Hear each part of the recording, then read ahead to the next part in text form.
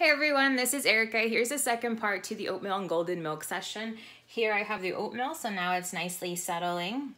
So the oatmeal, I added almond milk and the cinnamon sticks. As you can see, the cinnamon sticks there. I boiled that together, or whisked it together. Then I added a little bit of vanilla and then the oats. So that's settling nicely. Then I have the golden milk here. Golden milk, I used almond milk with ginger. And as you can see, I left the peel on the ginger because it's loaded with benefits. And then I whisked that together, added turmeric, and you can use as much turmeric as you desire.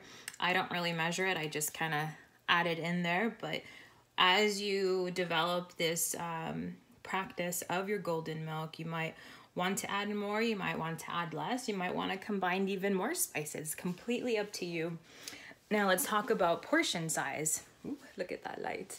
So portion size, we want to be mindful of it. As we know, total well-being, we need fitness, right? And we need nutrition. And nutrition is actually 80% a part of our whole well-being. So we want to make sure that we're getting the right portion size in. So for my turmeric or my golden milk, I have a 4-ounce cup, which is about standard if you were going to enjoy a cup of tea or a cup of juice or anything. 4 ounces is pretty good.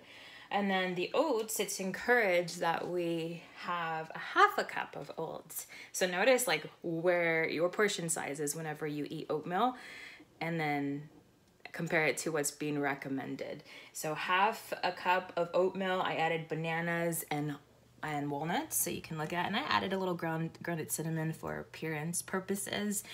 But there's my oats, and this is all vegan, of course, because I use almond milk instead of animal milk.